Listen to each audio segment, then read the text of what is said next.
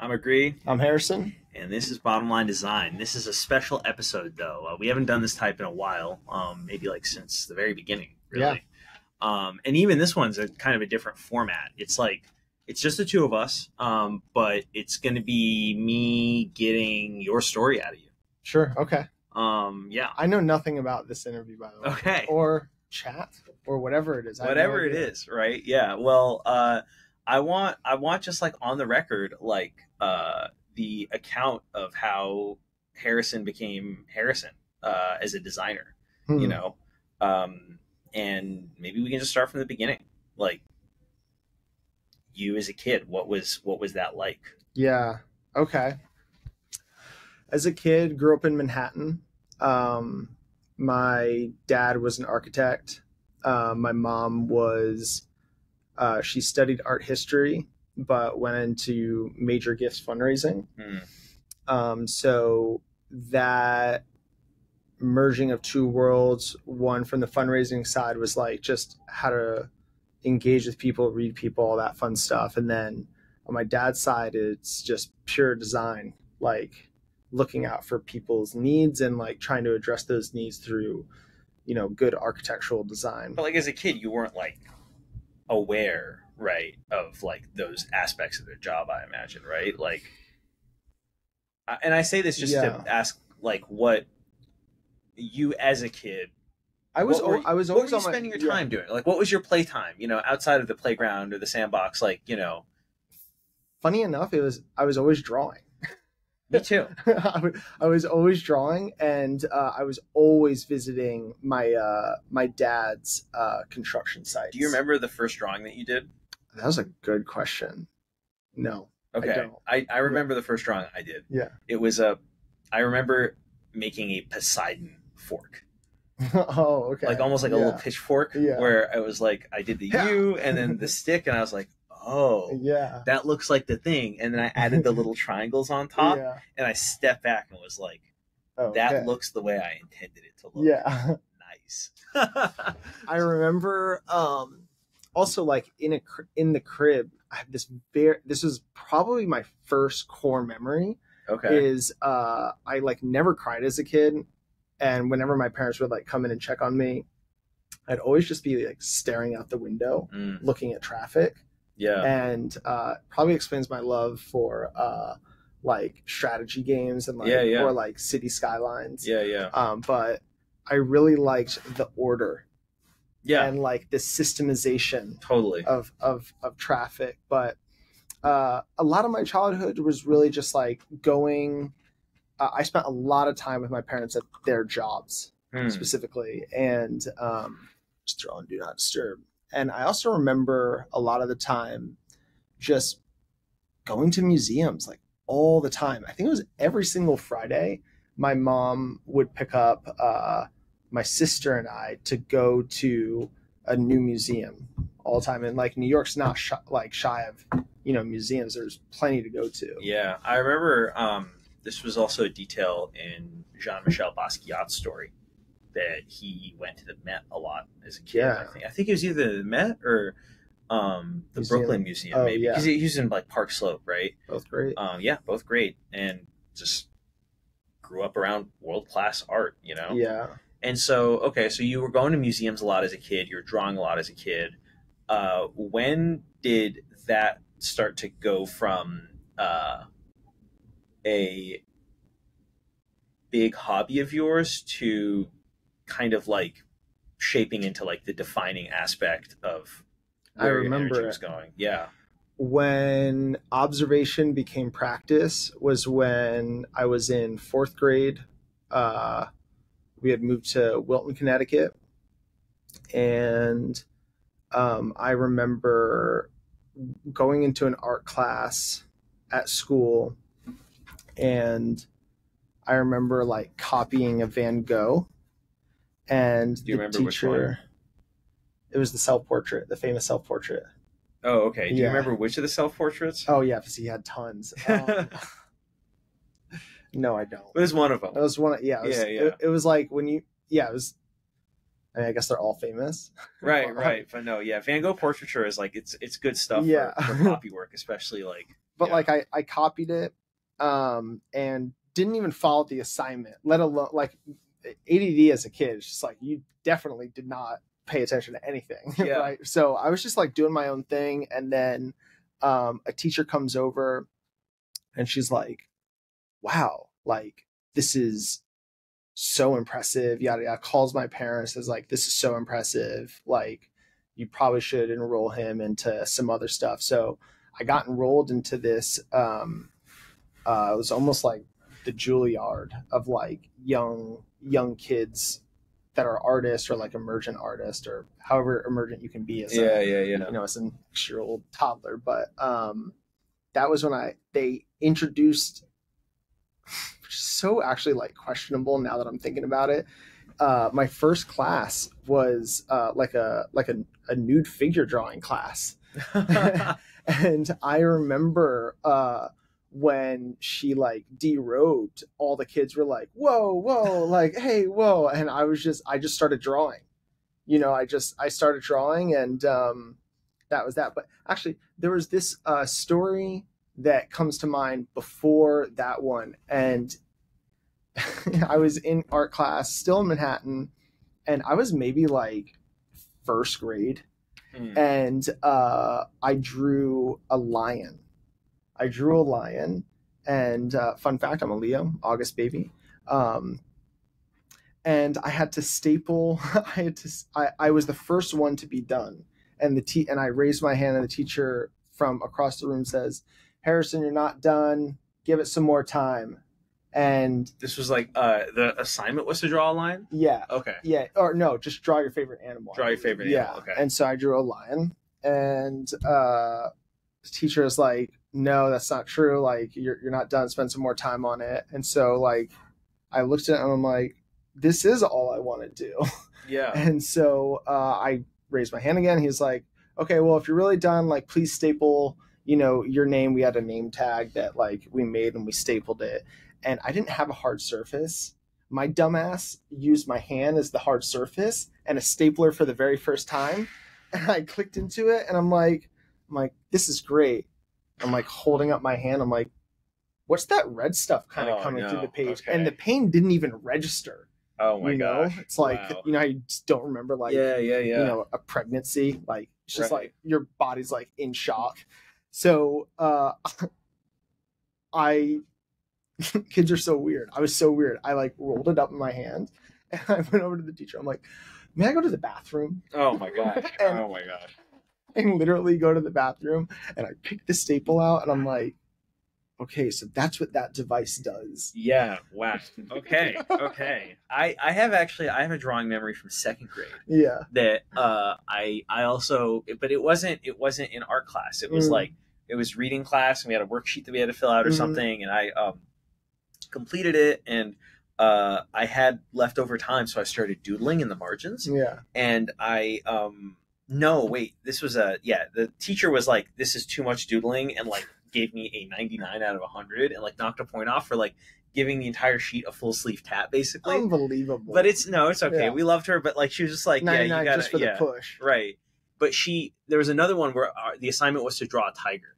Yeah. And like I drew a tiger where everyone else's tigers, she said, like had just like the linear stripes. Yeah. Or it's like, but yours was contoured to the body. It was contoured to the body. Yeah. Not that it was like a very good body or whatever, but like I was trying to get that little like that attention to detail, right? Yeah. And the parent teacher conference, she was like, yeah, like, he seems to be really into drawing or whatever. So I was in a similar place, but like I don't think that there was quite as much Juilliard scale opportunity for like that kind of enrichment in Salt Lake City, Utah. Yeah. Yeah. Where I was having my formative childhood years. Okay, so like what? Okay, so this is now, you're like, as a kid, it's very clear you're into drawing. What is that transitionary period like in middle school, going into high school? Because that's when I think a lot of people start uncovering things that they seem to be kind of better at, or like better than I wanted to be a cartoonist. A cartoonist, yeah. That actually, I don't think you know that about me. I don't. Yeah, I wanted to be a cartoonist way back in the day, because I was obsessed with like Ed, and Eddie, Powerpuff Girls, Dexter's Lab, Dexter's Lab, man. Johnny Bravo. Yeah. Like, Cat Dog. Like, Uh-huh. I was upset. Courage the Cowardly Dog. Okay, so you were really a Cartoon Network kid, not so much Nickelodeon, huh? No, not there was Rugrats. There Hey was Arnold. like of course, Hey Arnold. Iconic, right? Yeah, Like Rocket Power. of course. And Yeah, then obviously like Toonami. With Dragon Ball that Z. was a moment. Yeah. I mean, Toonami just served up a lot of juicy shows, and like, it was like the transition for me was. And by the way, I'm still going to like museums during my entire childhood. Yeah. My entire adolescence, my entire teenage years. I still try to frequent a museum like once every couple weeks, once every 3 weeks, because I just think it's important. It teaches you about taste and what's good, what's not good, what's publicly perceived as good. I guess Right. what's publicly perceived as bad, bad quotation marks. But wants to be a cartoonist, and then there was some point where I started becoming a musician and drumming, and I started like drawing out schematics of like inventions, starting off with like drumming accessories or interesting. or like drum kits and stuff like that. And then that's when I was like, well, maybe I want to become an inventor, and like I really started focusing on that, and I developed this like little thumb thing. All these lines kind of like just like they interact some way. Yeah, they totally do. And so like I was observing my mom, because she taught me how to observe people really well. And I noticed that while she was cooking, she was holding this book and like stirring the pot, but the book either like kept on like, turning the page on its own, or she has like predisposed to arthritis, so like the book would kind of like get too heavy and she would have to sit down and then it'd go back. And so I'm like, what about if there was an invention where you can like put like this device on your thumb and like hold open the 2 pages? And I made that device as a prototype, and then it was this was the first time that I ever used like a 3D printer. I used it at my library and I printed it out. And then how did you design it? I just designed it on paper. I cut out that piece of paper. I found cardboard, and then I cut out that piece of cardboard. And then we had like a little like tiny like a tiny like electric saw, like a handheld saw. And then I found like a piece of like PVC or some type of like hard plastic, and I just like drilled that out, and then I gave it to my mom, and she was like, this is so helpful, but now it hurts my thumb. I'm like, okay, time to iterate. Right. And so like I was prototyping from a very young age. Yeah, clearly. And so I built a little like landing pad for her thumb. Same process, went back to her. You always go back to your customers. Went back to my mom. I always call her a customer. And then she was like, this is much better, but now it shouldn't be at a right angle. It now needs to be depressed because that's how my thumb lays. And I was like, okay. And during that time, I like also like added a little like concave. There you go. Right? Okay, yeah. And I made the edges a little less sharp so it wouldn't rip the pages because it was leaving a mark on the pages now.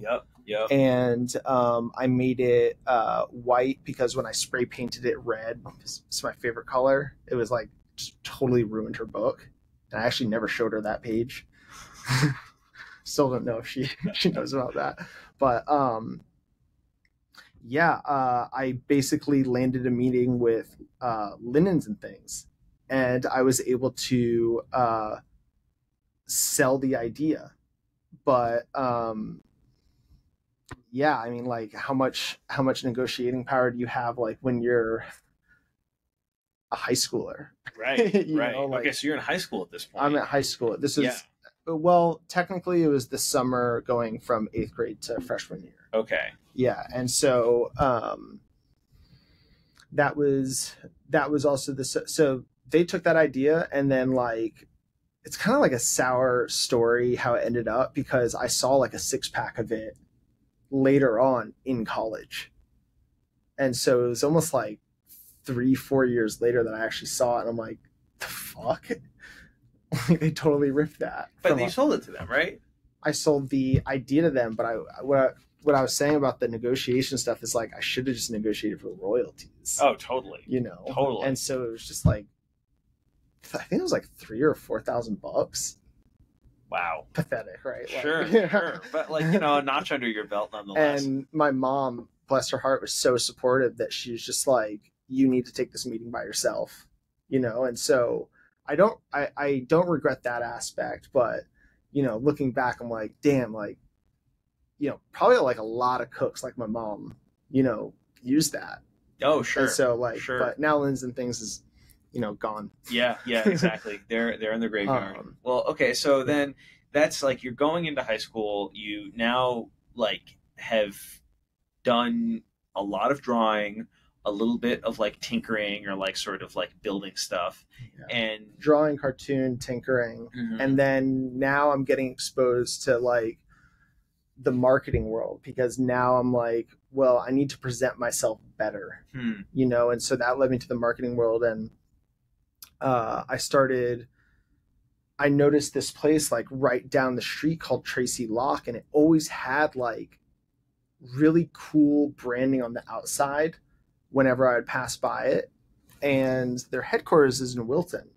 And so I'm like, it's literally actually right down the road from me. Wow. And so I went online and they had some open internship positions. I applied, I got the job, or I got a job interview, and then it was in the lobby of Tracy Locke that a senior executive from Pepsi looked at some of my doodles, and I guess it reminded him of like the new Sobe rebrand that they were thinking of, and he's like, "Who did that?" I'm like, "I did that." He's like, "Why are you here?" You know, you're like such a young kid, and I'm like, "Well, I'm here to see X and X," and they're like, "Okay, like here's my card. I want you to give me a call because I really like that." And he got up, he went to his meeting, yada yada, and I took my meeting and got started working, started doing some tests for a project. I think it was around like Origina or something, right?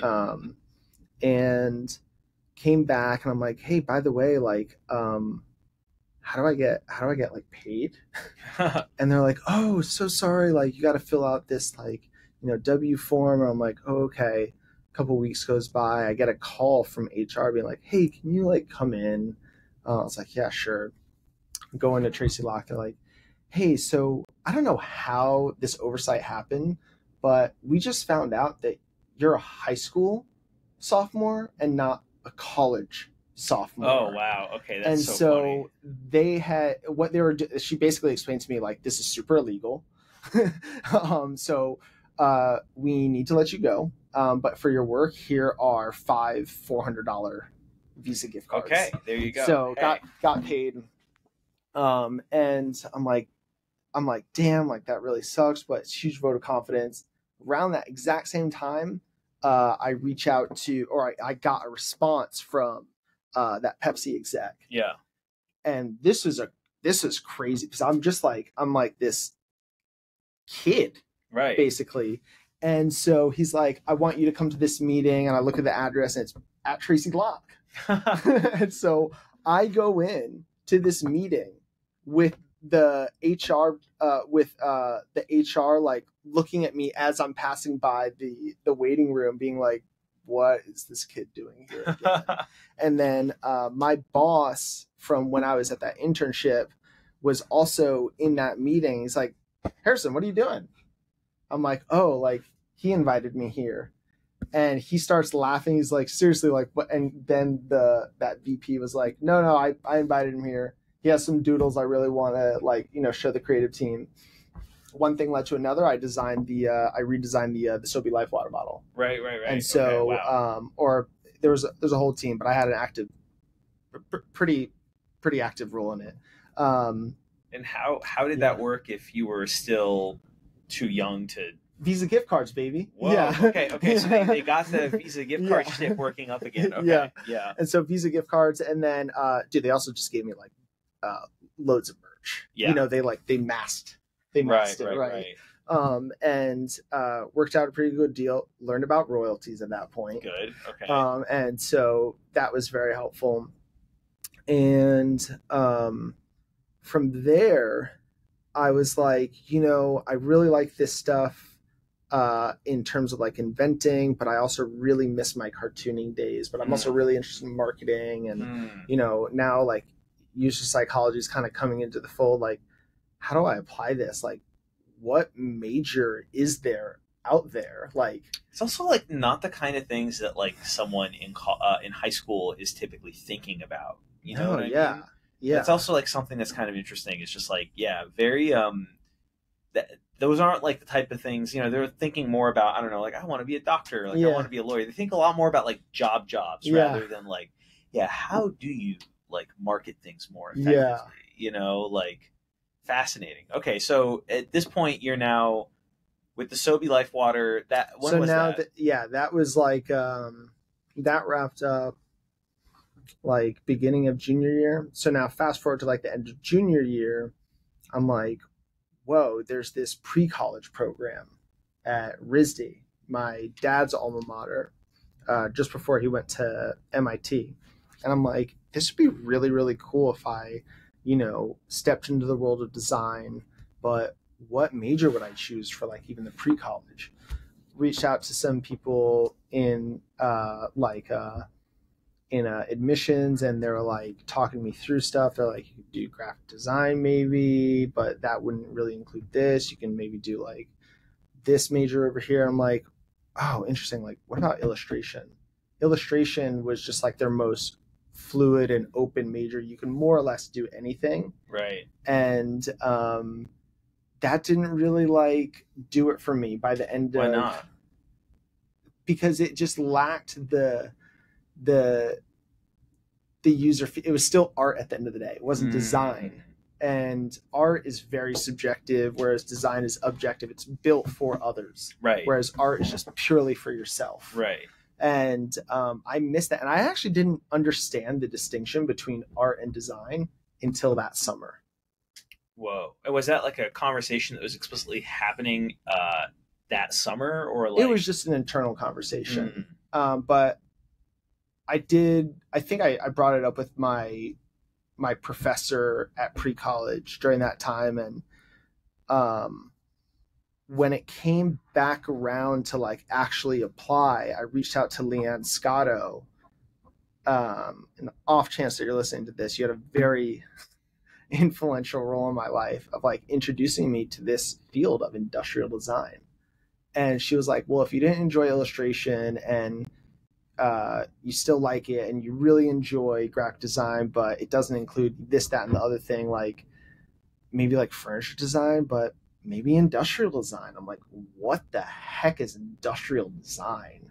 And my world, like, I'm getting goosebumps thinking about it. My world literally like opened up. And that same year I got my first MacBook. Whoa. And that was also really, really intense. And it was because of John Markey, my best friend in high school and middle school. But like, he opens me up to the world of Mac. And every single time, like, so it was like Leanne Scotto telling me about industrial design. Maybe like a week later or something, I got like this MacBook. Yeah. And I'm like, holy shit. This is what good design is. This is industrial design. Yeah. And then I went down this like deep rabbit hole of like industrial designers or like what it meant, Wikipedia articles. And I just remember being like absolutely consumed by it. And I'm like, this is definitely what I want to do, 100,000%. And yeah, went to RISD and started studying industrial design. That's more or less like. So then, talk about RISD. Like what, I've heard about the first, 1 or 2 years? Is it a core curriculum or? The first year, you're foundation year? Yeah, foundation year. It's when more or less they weed out like half the students. And you like sleep in the studios. There's like no time to even go to the cafeteria and eat. I was living off of cinnamon Pop Tarts. I'm not even kidding. I was living off of cinnamon Pop Tarts for maybe like, yeah, the first year of RISD. And I didn't like it. I didn't like it. I was like, this is terrible, because I'm not like that into drawing anymore. I'm like using and that's another thing. It's like foundation year, it's all about drawing. It's all about drawing, and it's all about art history, and it's all about it's foundation. It's like and also how to communicate your work. And you were judged on like all these criteria. And I really was just like, honestly, like a terrible student, like a really, really bad student, because I was not into the assignments. I was not into the curriculum at all. And I just really wanted to like start building stuff. And finally, sophomore year rolls around. I declare industrial design as my major. And for the first like year and 3/4, I was really, really into it. I loved it. But my mind was now starting to get consumed with the iPhone. And like, you know, the iPhone, when it came out in 2008, it really didn't take off. BlackBerry was still the king, you know, everyone wanted like, you know, it was also so limited in its functionality, right? Yeah. And so like there wasn't really an app store yet. I remember like the famous, like you couldn't actually, the copy functionality didn't work, so you couldn't like there wasn't a clipboard to use, right? Oh yeah. And I got my first iPhone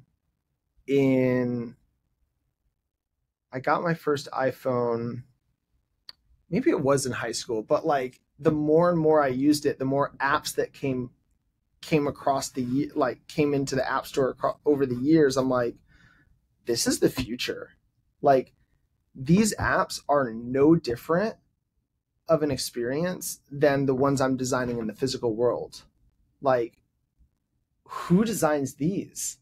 You know, are industrial designers designing these, and like engineers are just programming them? Are engineers now becoming designers? I was like very confused, and I'm like, how do I enter this world? And so again, like, and all the while, my mom and my dad are like, you know, they were either heavily considering it, or like they bought an insurance policy, like a dropout insurance policy. Oh, okay. So they would get like their tuition back. Why were they worried about you dropping out? Because I probably every other week I was home, and I was saying like, I really don't like this curriculum, you know, and like, I'm like, maybe I should just drop out. Like, I've done well for myself. But then what were some of the lessons that you learned, like in that foundation year, you know? How to take critique. And I think it's probably like the biggest takeaway at RISD was just learning about your own style, learning how to take constructive criticism.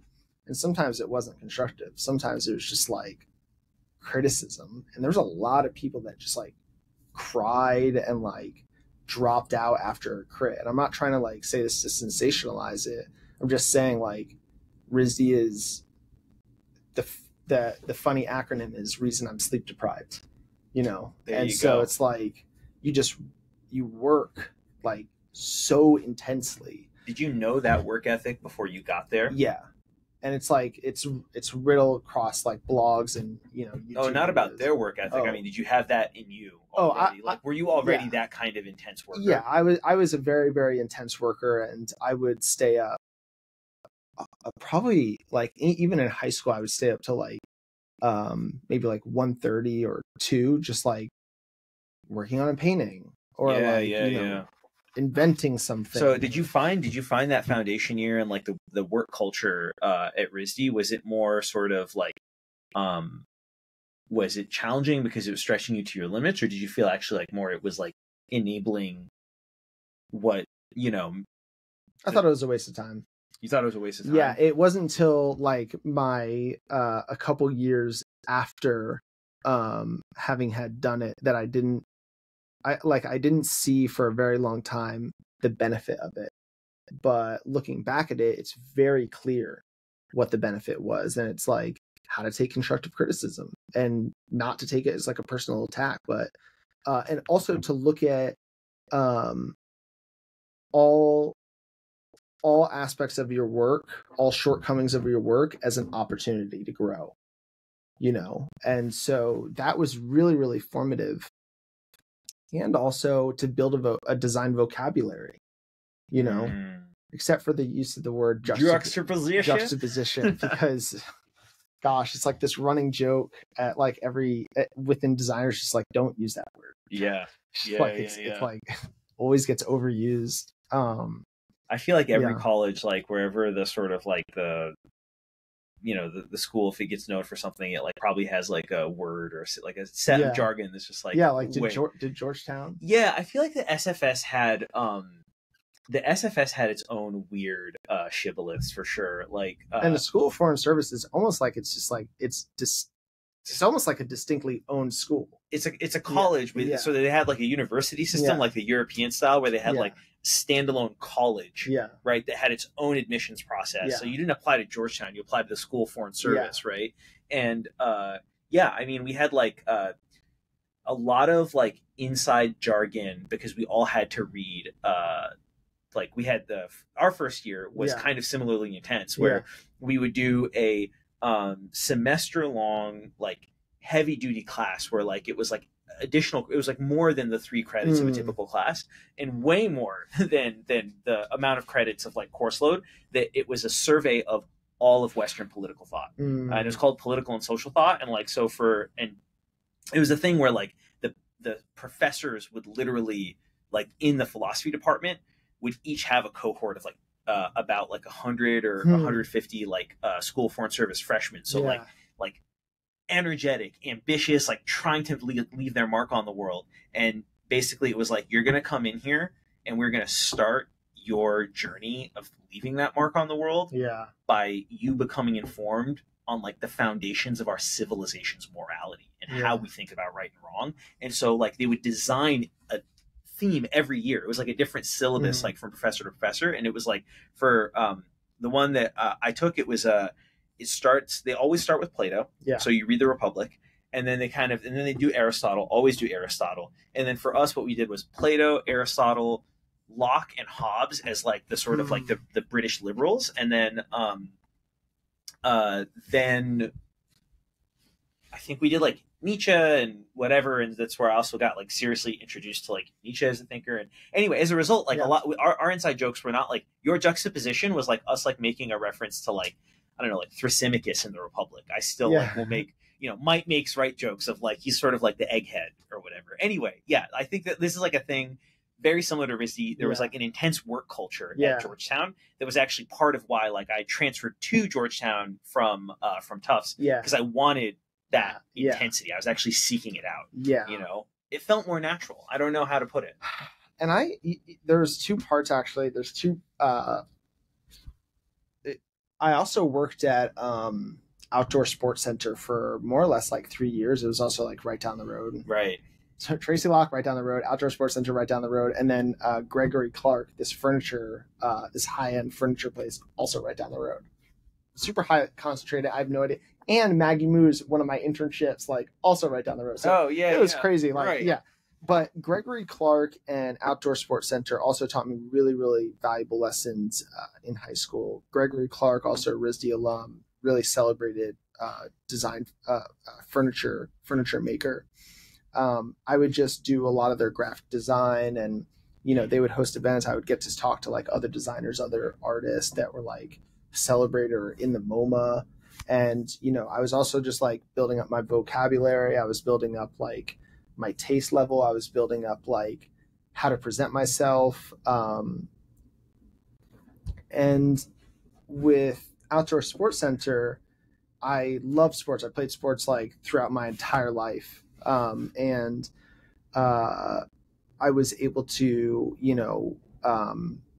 sell people on the sport of kayaking, the sport of skiing, the sport of snowboarding. And so like I realized I'm like I've always I think I've always been like entrepreneurial. Yeah. But like Outdoor Sports Center really taught me like how to sell myself, or like how to sell something. Yeah. You know, without actually selling it. You know. Well, would you have people coming in that knew they wanted to do something, or like were you like convincing them to pick up kayaking as a hobby? So there was this guy, Mark Bowden, I think it was Mark Bowden. He had worked there, probably still does, honestly. He's worked there for like 30 years. And it's like, you are never to sell something.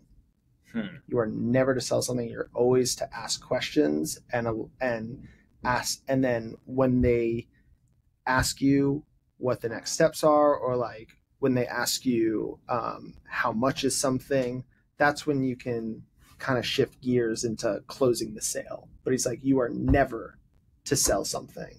You are just simply there to ask a lot of questions and to tell them about the sport, inspire them through like stories that you've learned in your training about like maybe like the athletes in that sport. Oh, interesting. And so like he was phenomenal. And actually I still use that strategy. It's not even a strategy. It's just like, want to get to know someone, or like even today, like I want to get to know a company. I'm really, really interested in like all the problems out there and all the solutions that like founders are creating for those problems. And just, you know, if they need design help, like they know what we do. You know, like they can ask. But outside of that, those two. And then I was almost like a little bit of like a social like pariah at RISD. Like I did not fit in terribly well. I kind of felt the same way at Georgetown. Yeah. Why? Because actually I was like not as bureaucracy minded. I was a little bit more like creativity maybe motivated, and there wasn't really a lane of people who were trying to like build apps or do design stuff, honestly. Like it sounds like, I mean, you later told me when I met you that even at RISD, that was like in 2014. Oh, that was not a thing. That was not a thing. And like is that true also at the curriculum level, or even among the students? Like they weren't really like hip yet to product design. Both.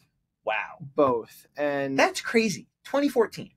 Yeah, and it's actually something that John Maeda, who I got to have like the privilege of getting to know quite well, because we, you know, he had made this, he was the figurehead for this movement of like STEM to STEAM. Yeah. Like including the word art in like STEM. And we like co-launched the series at RISD. Yeah. And then later, Sarah Pease, who goes by S, they were able to take that program, and she was also the first designer at Figma, which is really cool. But she was able to take that program and really like explode it with her friend Emily Wolf, who's like a lead product designer at Facebook now. Right. Okay. But John Maeda had this like philosophy that he wanted to bring more like corporations in, not to like sell out the school, but to bring the school into the 21st century of like, hey, RISD is actually just like an undercover MBA program. Like a lot of, it's like known that like a lot of RISD graduates, they just end up in design leadership positions, right? They're not actually productionists, and RISD just has like this like unspoken rule, or maybe it is a rule across the staff of like, they don't ever teach you technical skills. You can learn that shit outside of class. Like you're paying tuition to learn how to think, you know, to design your thoughts, to design a process, to design how your solutions play into the world. Right. Right. So his way of thinking during the moments that we got to hang out was quite influential.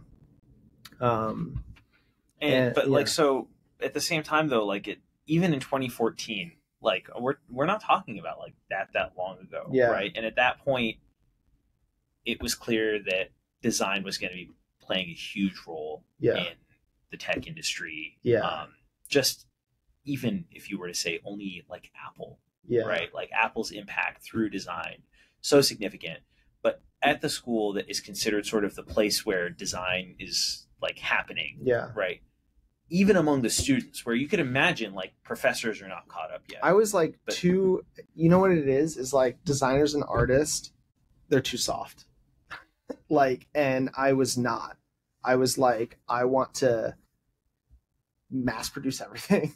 I want to like create businesses. I want to, like that also definitely helped to my pariah factor Yeah, at Georgetown. just Is like, yeah, thinking about like business. Whoa. Yeah, and okay. like money's getting involved. Yes. And you want it to get involved. Yeah. Right. And it's like people did not take kindly to that. Yeah. And like artists would, even Shepard Fairey or like Seth MacFarlane or any one of the other notable, or Dale Chihuly, like I would hear conversations about how in the students' eyes, those great artists and designers had sold out. But it's like also like how they become what they are. Like, don't you want artists to be up on a pedestal? It's like, well, do you just consider selling out to be becoming famous? Yeah. Did they ask for that fame? Probably not. Probably people put that fame on them because they really like that work. Yeah. Shepard Fairey certainly did not intend for Obey the Giant or the Obama poster to become as big as it did. People deemed that as worthy. Right. And so the public assigns fame. The public assigns influence. It's not the artist or the designer. So I took that lesson as like truth. And I just didn't give a shit like what my peers thought of me at that point. And naturally, once I started to really believe in myself, I started to find other like-minded people who I'm now best friends with today. Or were those people at RISD? Yeah, Carlos and Xander, both very. So what is it? Yeah. What is it that friend group kind of had in common that like I find that really interesting? Is like they were dreamers. We're all dreamers. Yeah, we all like 90% of the conversations. They now are starting off with what if. Yeah. Like those conversations are happening more and more now. And I have found like a group of people that don't shut me out when I'm thinking big. Yeah. They add to it. Yeah, totally.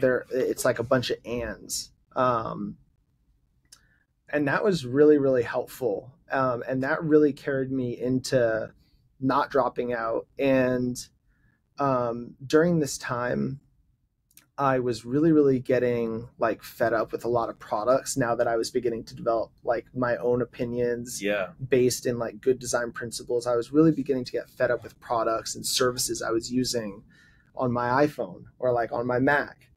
And I'm like, the hardware is beautiful. Why can't the software be just the same? Right. And so I started writing into companies like a madman. Like in all my off hours, I would just like write in because I was selfishly hoping that they would take my constructive criticism and apply it so that I would have a better experience. Right. Like that was the selfish motivation. Right.